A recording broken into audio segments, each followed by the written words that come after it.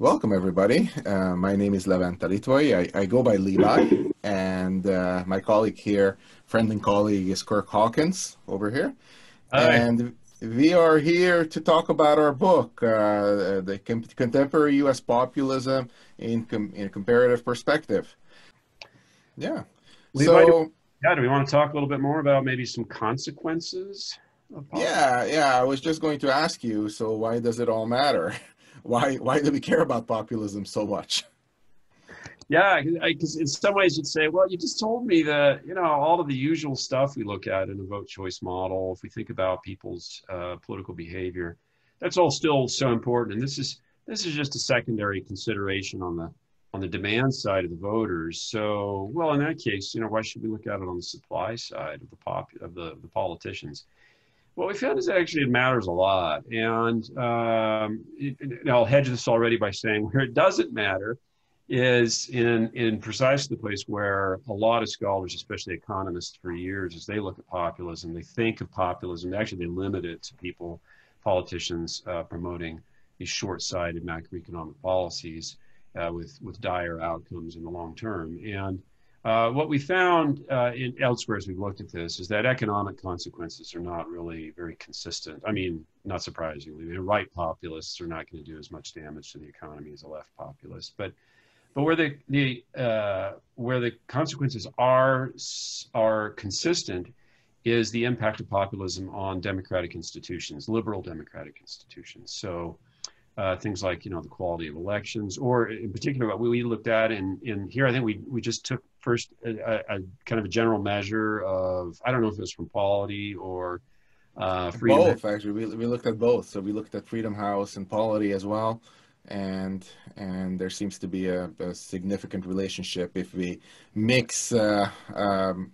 I guess we didn't have U.S. data yet. I mean, a populist just got elected, so we compared the level of populism in the U.S. to all the other countries. So in the figure, there's a gray line of where Donald Trump is, and we're waiting for the result of what this means for for the United States. But if you look at the other countries, then we see that there's definitely a negative relationship. More populism, the worse the democratic institutions. We looked at executive constraint, which is an important liberal democratic institution, which is that the executive cannot do what they want, and there are checks and balances.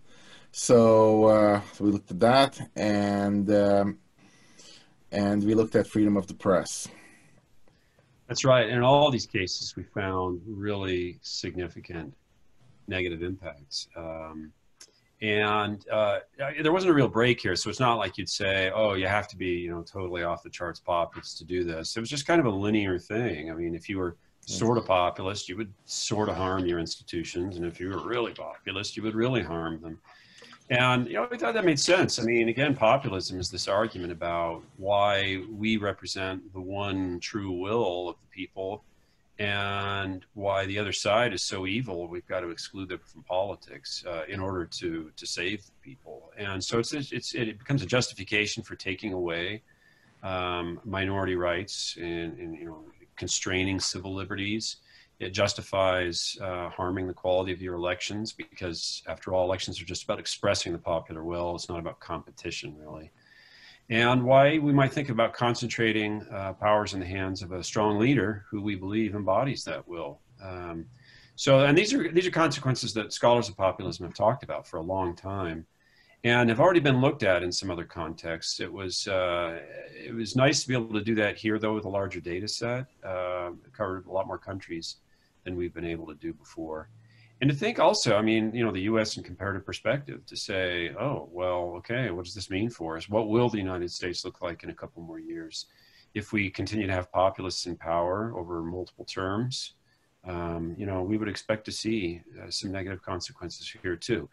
Not like in Venezuela, we wouldn't expect that, but it's not just going to be, democracy is not going to survive that completely unscathed. Yeah. Yeah, and maybe there are signs of this. I mean, the world is, when we're talking right now, the world is not exactly in a good situation with COVID-19 well, we just talked right before we talked that 2020 was not a fun year so far, and I don't expect it to be much better. And we are already seeing recommendations from President Trump on how to deal with elections, and quite frankly, it terrifies us scholars who are committed to liberal democracy.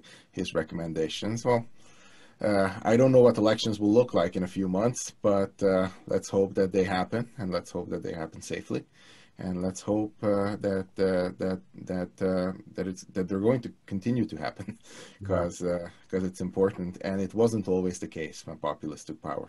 Yeah, and I think it's important to highlight again in a more qualitative way the shifts that we have seen in the U.S. The challenges to things like press freedom. I mean, we're all familiar with how Trump and many of his supporters have attacked the mainstream press, fake news as a way to discredit them, and essentially to say that the news has to make the will of the people look good, and it has to make the evil elite look bad. And if it's not doing that, it's bad. You're with them, is the message we get from that. And again, this is really minor in comparison to what we've seen in other countries that have experienced stronger populists. There they actually have censorship laws that are passed. We have governments that take over the private media and essentially drive it out of the market.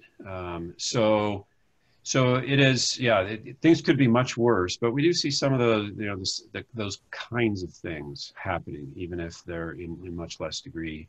You've mentioned concerns about elections and electoral quality. Again, are these going to happen? They still seem more like threats or concerns than a complete reality like we've seen in other countries. Venezuela today doesn't have free elections at all. And so these are real concerns. We could also talk about, obviously, the separation of powers, the impact of Trump on the judicial branch. Many worry about the courts. I personally worry more about his impact on things like the Department of Justice and what's happening there to the quality of their work, to its nonpartisan, independent quality.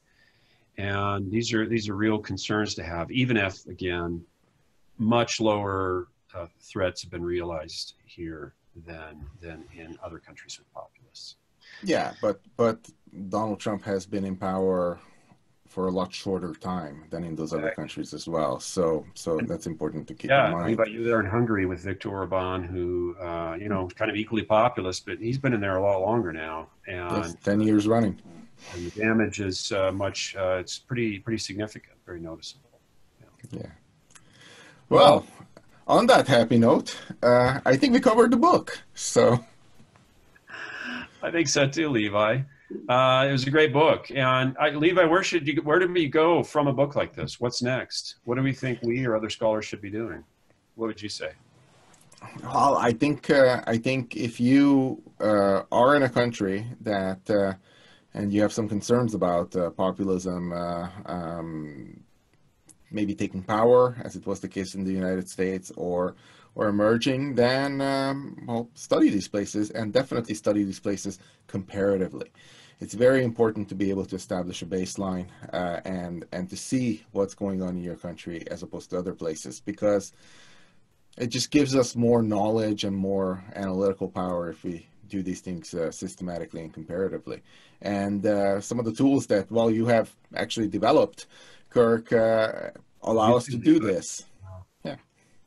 Well, and I would add to this, this is kind of tough, but to say, once populists are in power, like in the US or in other countries where they are more populist or have been there longer, like in maybe Hungary, we have to think about mitigation, right? So how do I respond to that? What's effective? Those are questions we have at an institutional or a national or even an international level. How should our country respond to their country that has a populist leader? And for politicians within a country, how do I react to parties over here that are populist and seem to be threatening? But also, again, at the interpersonal level, right? So, if we're around the dinner table, the holiday dinner table with family, and the feelings are running high and we were really disagreeing, is there a way to cut through that to, reconcile somewhat? And that work on mitigation is something that we're starting to do, and we hope others will do too. Yeah, and it's hard. It's really hard to find things. It's so much easier to make people more populist or respond to populist messaging. There's been a lot of research on that, and after a while, I just got frustrated with it. We don't want to make people more populist. It's not a good thing. So let's Yeah. yeah, let's check the opposite. And it's not an easy research agenda, I have to say. It's there's a lot of frustration along the way because things that have an effect have very small effects, and most things don't have an effect. So Okay. Well, on that uh, happy note. on that happy note, or at least we're trying. I think that's the happy note here. So Yeah. on that happy note, well, thanks, Kurt, for doing this, and this was fun. Okay. Thanks. Bye bye. Bye. Bye everybody. Thanks for watching.